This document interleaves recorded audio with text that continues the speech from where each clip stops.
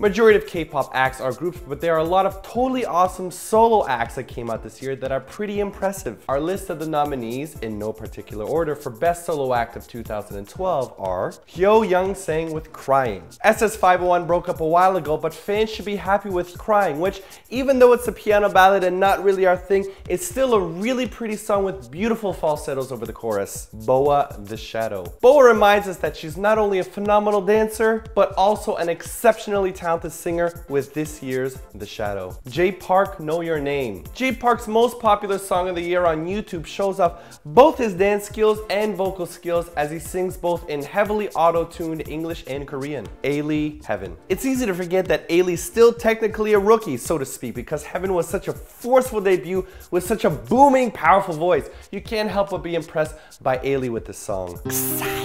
Uncommitted. We feel a special connection with this song since we talked with Bruce Automatic, the producer of the song, when we were at KCON, and we'd feel a world of pride if the song won, not just because of that, but also because the song is really good. Lee High's 1, 2, 3, 4. At first I was like, this is my former student, I hope she does well. And now I'm like, holy crap, this is my former student and she's doing awesome. Kim Sung-kyu, 60 Seconds.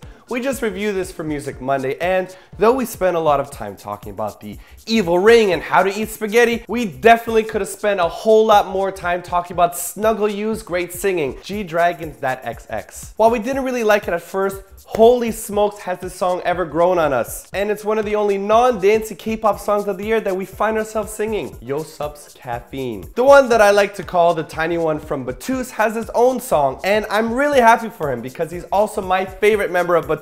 And if you couldn't tell, I try to say Batus as much as possible. Psy's Gangnam Style. Probably the least beautiful voice of the solo acts of this year. His song has more views than all the other songs combined times 10. But are you sick of it yet? So that's it for the best solo nominees in K-pop for 2012. Let us know who you think deserves the award by heading over to eatyourkimchi.com/Kpop-awards-2012 and cast your votes there. And come back tomorrow as we announce the nominees for best artsy fartsy video, best plot, and most bizarre video.